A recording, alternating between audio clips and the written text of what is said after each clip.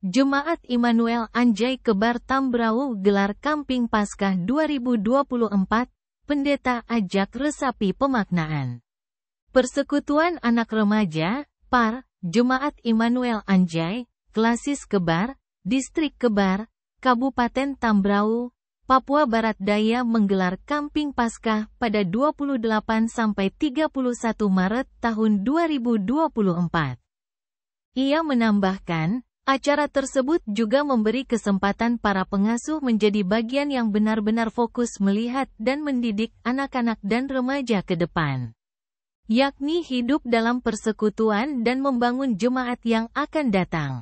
Pendeta Marisna Ihaset berterima kasih kepada pendamping, Ketua PAR dan jajarannya yang telah menyelenggarakan Kamping Paskah 2024. Menurutnya, agenda seperti ini punya makna mendalam dibandingkan perayaan-perayaan lain. Pemaknaan akan mengingatkan tentang anugerah dan kasih Allah dalam kehidupan manusia. Melalui kegiatan itu juga menunjukkan bahwa pertumbuhan iman selalu ada untuk kemuliaan Tuhan. Pendeta Marisna melihat program PAR Jemaat Immanuel sesuai misi pembangunan rohani yang diturunkan oleh Sinode GKI di Tanah Papua. Harapan saya, mari memaknai Paskah serta menjadi bagian yang harus direspons.